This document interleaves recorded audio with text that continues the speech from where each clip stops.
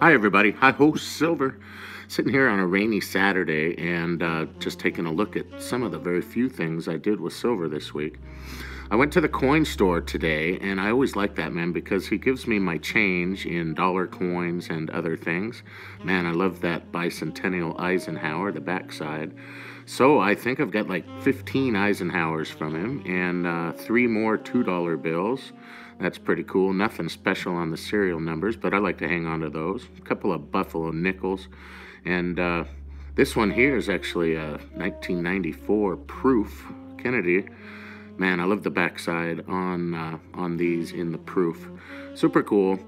And over the months, I've also gotten in change from him a bunch of dollar coins, 1 Canadian and maybe about 10 Sacagaweas and presidential dollars. Pretty cool, makes it kind of fun to spend money there.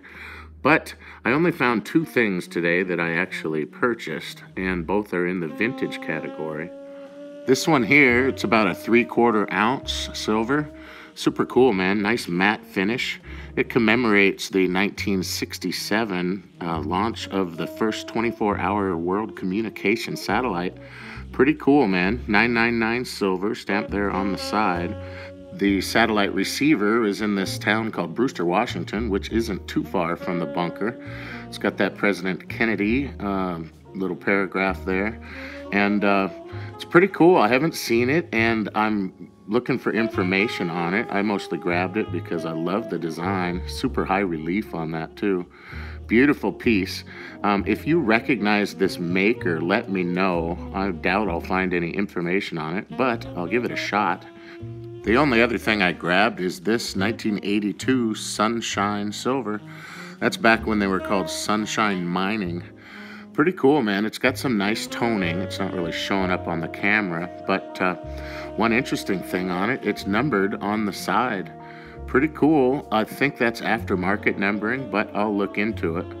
It's the old Sunshine Mining stuff is thicker, and the diameter is a little smaller, maybe 38 millimeters. Pretty cool. I also got in a package from Provident, and that included the 3rd of the Horsemen of the Apocalypse. This is the Black Horse Stitch. Pretty gnarly looking.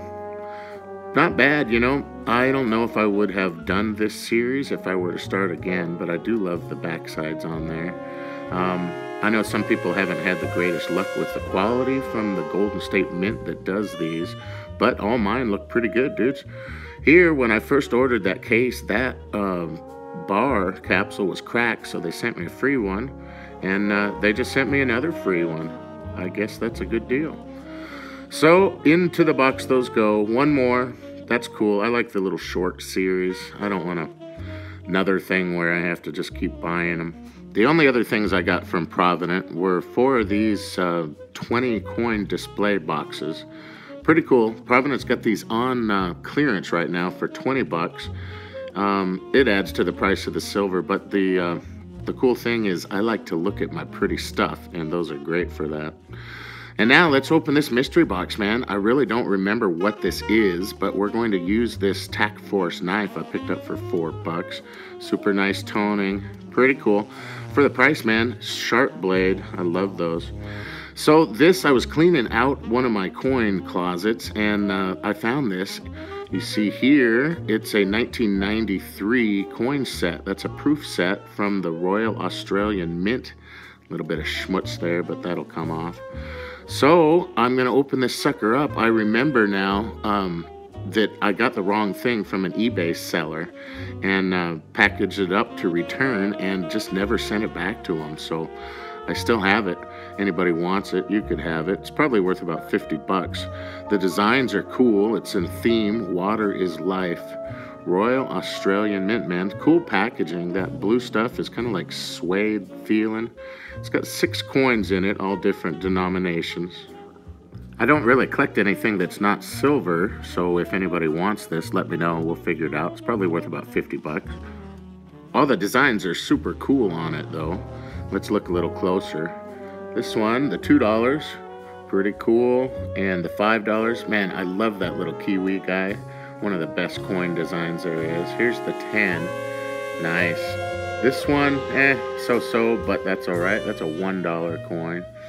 And check this one out. This is a great design. I'd love to see this in silver.